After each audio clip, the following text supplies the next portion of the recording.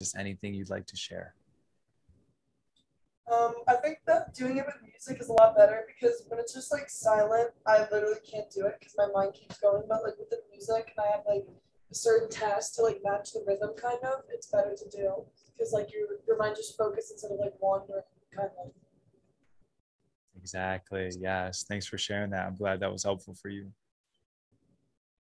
Yeah, I definitely agree with Jalen, and I think that like I could feel myself like the difference in each of the songs, which like I didn't think I was going to be able to feel, but I think it's cool that like I was able to feel like different emotions throughout each of the songs. Yes. Awesome. Yeah. And that's what you guys get to do with your own playlist, right? I just like gave you a toolbox that you can put to any song, right? You can do it with whatever beat, or whether you're in school or going for a test or doing homework, even whatever it is, this can help you get in that flow. Anybody else want to share?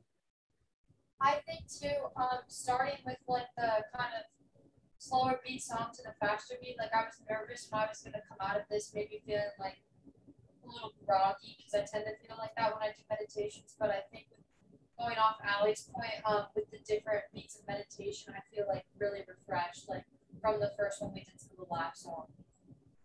Awesome. Yeah. Thanks for sharing that. Who else feels like refreshed, ready to go?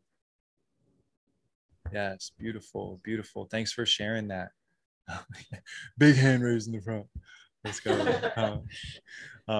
Anybody else want to share?